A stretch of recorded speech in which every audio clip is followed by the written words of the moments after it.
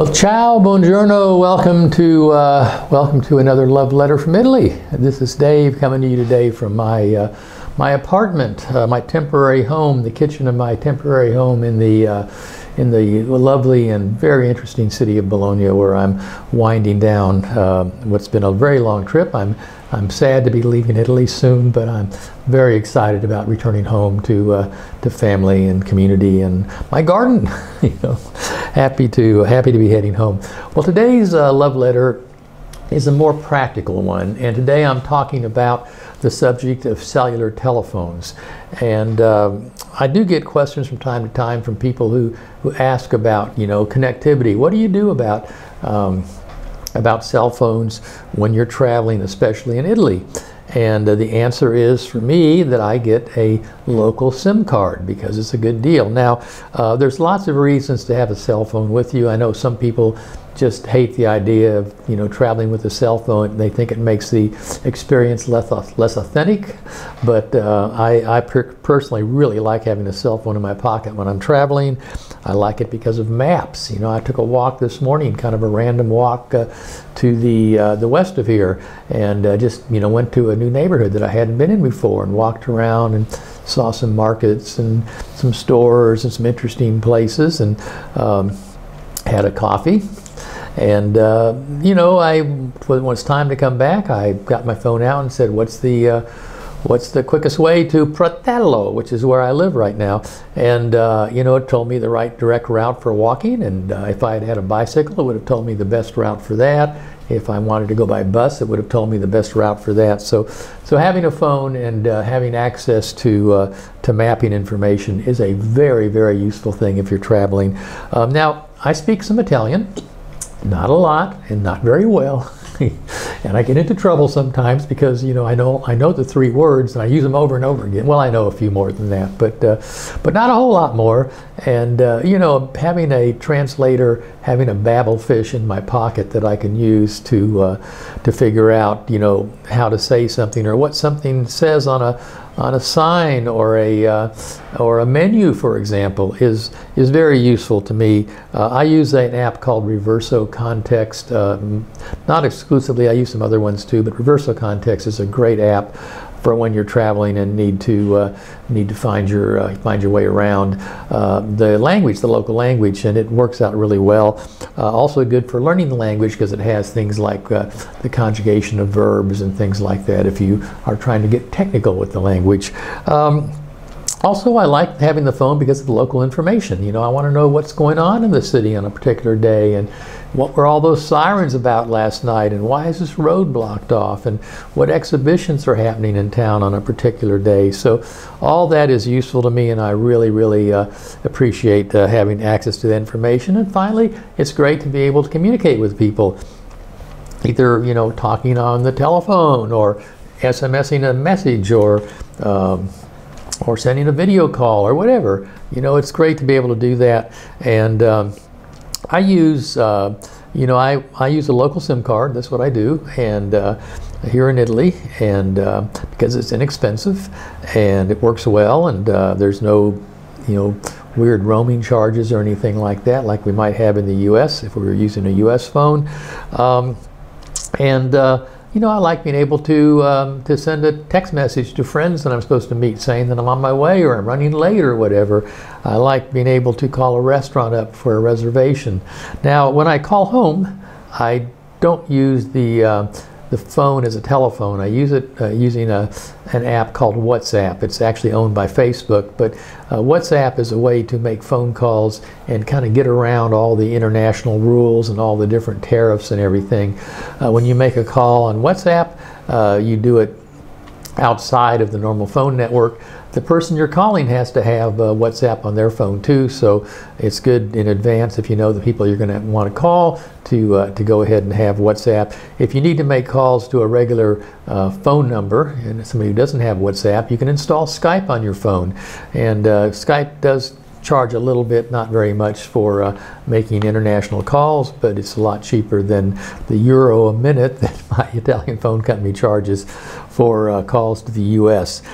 Now, I said I'm using a Italian SIM card in my phone, and that's true, but there are other options. And one of the things you can do if you're from the US, say, is you can call up your US phone provider and say, hey Verizon, hey AT&T, hey whatever T-Mobile and Sprint have turned into now, I'm going to be in Italy for a week or 2 weeks or a month or whatever, and I'd like to have access to phone and internet services on my phone, and can you help me out? And yes, they can, for a lot of money. I think the deal with the Verizon, I think the last time I heard about their deal was that it was like $10 a day, so that's $70 a week, $140 for 2 weeks, and for 4 weeks or a month, you know, $300. That's a lot of money to spend on a cell phone bill. What you get for that money is pretty limited. You get a little bit of time, a little bit of phone calls, and you get some data, a little bit of data, and you get a little bit of SMS. But if you go over that, the charges are astronomical. I had a friend who was here a few years ago, and my friend had some family issues come up that they had to deal with, and they were on the phone a lot. And when they got back to the US, they had an astronomical phone bill because, you know, they had to talk for long times to try to work out the issues their family was having. So it's definitely a better thing, I think, to have a local SIM card. Now, the plan I have right now, I'm on an international plan from a company called Tim. Tim is kind of like the AT&T of Italy. It's the old phone company. It's the one that's existed the longest, that has the most towers in the country, and the best connectivity, at least from my experience. Tim has an international plan for people like me, people who were born outside of Italy and are here for a while. That plan is 10 euros a month. And for 10 euros a month, I get unlimited calling within the European Union. I get 1,000 SMS a month, and I get 70 gigabytes of data a month, all for, I think, 9 euros and 99 cents. Now, to get set up to start with, you pay a little bit more. I think you pay 10 euros setup fee to the Tim store that does the setup for you, and you pay $10 for a SIM card, or 10 euros for a SIM card, but you get 5 euros back in credit, so it's not a bad deal. And then, you know, 10 euros a month, and a lot cheaper than $300 a month from your friendly US phone providers. Now, to make this magic happen, there's a few things you have to do. First of all, you have to be able to prove that you were born outside of Italy. And by the way, these phone companies here in Italy, they also have something called a tourist SIM. Usually not a very good deal. The international plan they have is almost always better. Tourist SIMs cost more and have less benefits, to put it bluntly. But you need 3 things basically to get this to happen. The first thing is you have to be able to prove that you were born outside of Italy. So if you have a U.S. passport, that normally works pretty well, or a U.S. driver's license even. You also need to have an unlocked cell phone, and that's something that a lot of people from the U.S. aren't really tuned into, because unlocked cell phones in the U.S. are not necessarily common, because most people get their cell phones through the cell phone company. They buy them from Verizon or AT&T or whoever, and when they do that, the phone is locked to that provider. You can't put anybody else's SIM card. SIM card is a little tiny card that makes all the magic happen in the cell phone, and you can't put somebody else's SIM card in. So you take your phone to the phone provider, and at the Milano train station, for example, there's a Tim store there and a Vodafone store there, and you go into there and say, hey, I want to get a Tim International SIM for my phone. Can you sell it to me? And they're happy to sell it to you. And then the colleague takes your phone and puts the new SIM card in and says, oh, your phone is locked. Too bad. So it's good to have an unlocked phone. Now, the big companies, both AT&T and Verizon, I don't know how Sprint works, they will unlock your phone for you. The rules are a little bit different depending on what sort of plan you have, how long you've had it, and all that sort of stuff. So if you want to get your phone unlocked or try to get it unlocked, contact your provider, tell them you're traveling, you want to unlock your phone, is it possible? What are the rules, etc.? And they will let you know. And in some cases, they'll be nice and do it for you. The other option is to go out and buy a cheap used cell phone. Now, this phone. It's a very old one. This is an iPhone 6. I'm an iPhone guy. You know, you can get whatever you want. Whatever works for you. If you like Android phones, that's fine too. But I'm an iPhone guy, so I have this iPhone 6. It's an old phone. I think Apple's on iPhone 13 now. So I saw them the other night at the Apple store downtown. Lots of lust for them, but I'm not going to buy one quite yet, and especially not in Europe, where it's a little more expensive, I think, for the iPhones. You know, getting a used unlocked iPhone off eBay is relatively easy. You can also maybe find one locally, but make sure that it's unlocked, because if it's not unlocked, you're just wasting your money. And you know, it's nice to have an extra phone around in case your phone, you know, has a failure or gets dropped, or you know, dropped overboard when you're canoeing up the river or whatever. It's really good to have an extra phone, and you can pick these up for probably less than $100 a phone of this age if you shop around. But make sure that when you buy it, it is an unlocked phone. It doesn't say AT&T iPhone or Verizon Android phone or whatever. It says unlocked phone, which means it should be able to work with any provider if they're being honest with you. So that's really, really important. The third thing you need is a little more tricky.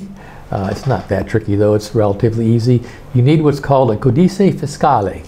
A codice fiscale is your fiscal code.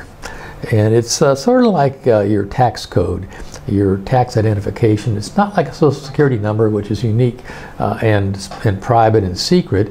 It's actually something you can figure out, because a codice fiscale is algorithmically based. It's based on the letters in your name, and the year and the date you were born, and the city you were born in, maybe some other things. They're easy to get. You can, you know, if you're going to be taking several trips to Italy, you can contact the Italian embassy in Washington, D.C. There's a form online you get, and you get that form, fill it out, mail it off to them, and a few weeks later you get your plastic codice in the mail, and you're good to go. Or you can just get an informal one. And there are tons of websites around where if you search for Codice Fiscale online generator, you will find them, and they will ask you the questions that needs to know to generate a pretty good codice. Now, if you're going to move to Italy or make a lot of trips here, it's probably worth contacting the going to the website of the embassy and getting a real one. But if you're just coming for one time and it's just, you know, just go ahead and generate one and write down the code. It's a combination of letters and numbers. And when you go to the phone store, you know, give the colleague that thing. And in some phone stores, they'll even do it for you.